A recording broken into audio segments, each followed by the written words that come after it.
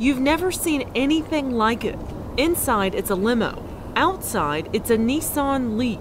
This is the world's first roadworthy, licensed, street legal, electric limousine, and this is it. I don't know how they did it, if they cut a car in half, but it's really fun that they did. The Embassy Suites Hotel in Nashville, Tennessee needed a new way to shuttle guests. Their typical trip is less than 5 miles. The hotel chain is committed to luxury and going green, so they contracted a company to create a Leaf limo. The Leaf will be primarily VIP car service, anybody who's looking for that special treatment to get around in the area. A company out of Missouri made the modifications. They kept most of the Nissan Leaf's essential parts intact.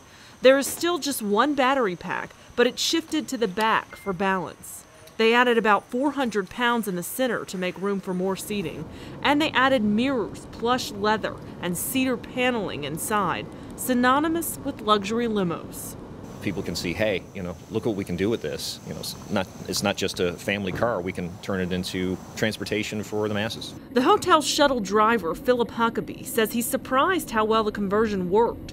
It fits a total of 8 adults, including the driver, comfortably.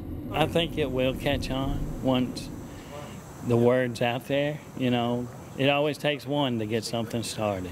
Many hotel guests have never been inside an electric car before. Crystal Serrano never had until she rode for the first time in the hotel's Leaf limo. It felt so smooth. You couldn't really hear the engine, but it wasn't being like in a golf cart either. It was just like being in a limousine. Hotel workers and guests are electrified about what they see as a first glimpse into the future for fully electric luxury excursions.